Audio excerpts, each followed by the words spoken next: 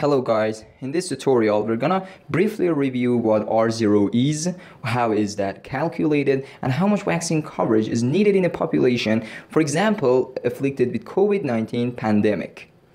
I'd be so glad if you pose any question that comes to your mind regarding this tutorial, and please don't forget to subscribe us. Let's go! Okay, now let's see what R0 is exactly.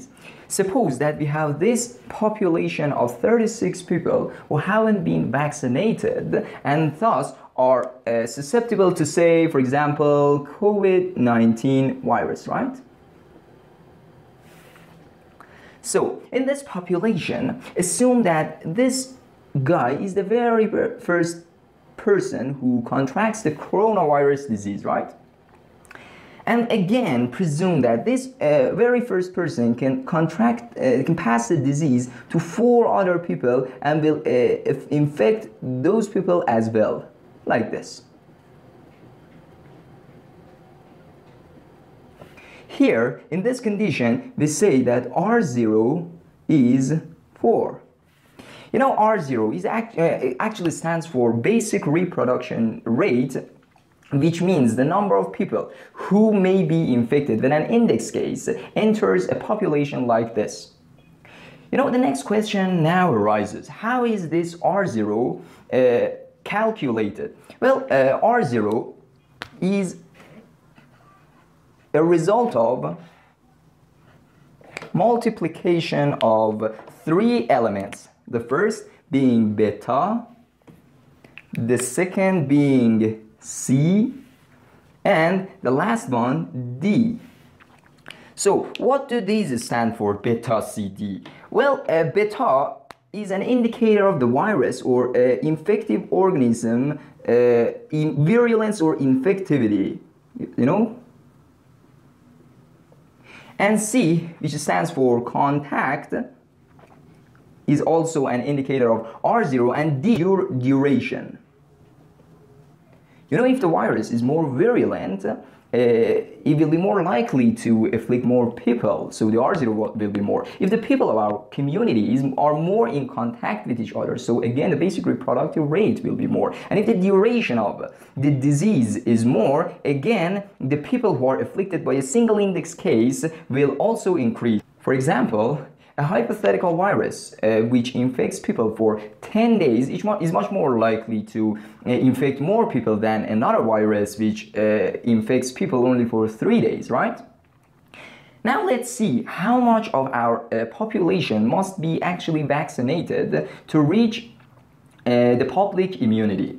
Well, the fact is that if you want your population to be immunized, your R0, which is 4 in the first place, must become 1 after vaccination, right? So in this case, the vaccine coverage needed is 1 minus 1 divided by R0, which will be 75%, right? So, you see the next picture, I mean the picture on the right, whose people are vaccinated, and every 3 out of 4 people is immunized by vaccination. And so let's see, what does it mean that the R0 now in this vaccinated population is 1? You know, again, consider this very first guy to be the first person who contracts the disease. So clearly this very first person can pass the disease to this person who is not vaccinated. This unvaccinated person can pass the disease to another unvaccinated people, and see what happens next. There's no one who can contract the disease from these unvaccinated people. And here we have this very important explanation of herd immunity.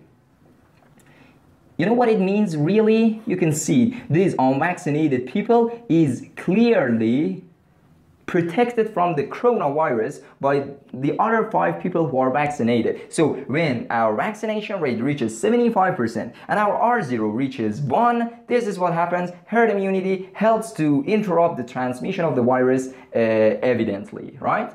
Now, you may ask yourself, what if the vaccine effectiveness is not 100%?